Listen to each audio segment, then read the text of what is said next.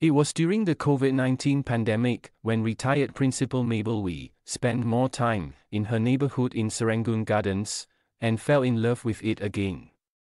I went around walking street by street and rediscovered the beauty of this estate and the uniqueness of every home here, said the 74-year-old former principal of Geylang Methodist School Primary, who has lived in her single-story semi-detached home with her family for 70 years.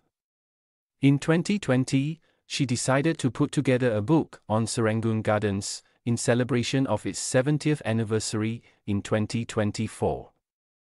"This is probably the last thing I could do for my community," said Ms. Wee, who invested $40,000 of her savings in the book project.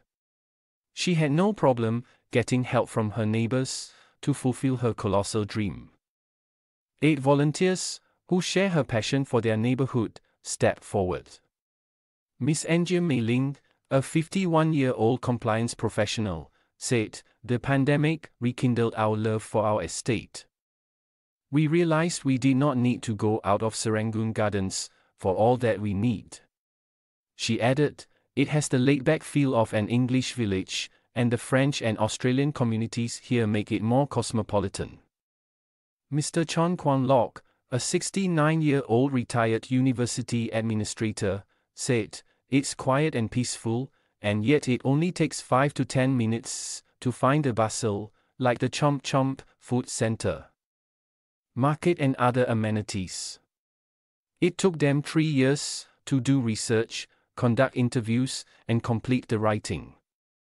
On February 17, the book, Vim, Vigor Vitality, Spirited Voices of Serangoon Garden Estate, will be launched at Serangoon Gardens Country Club.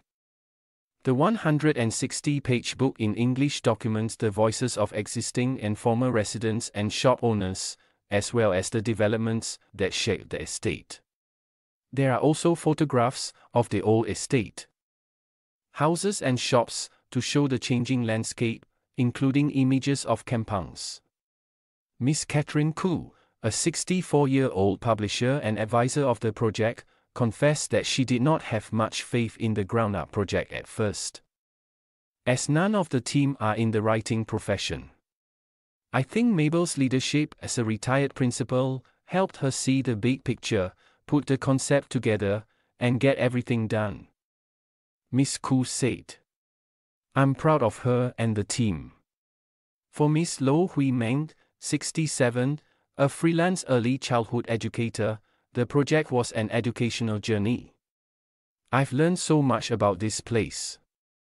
It is the microcosm of Singapore and parallels how the nation has developed and progressed."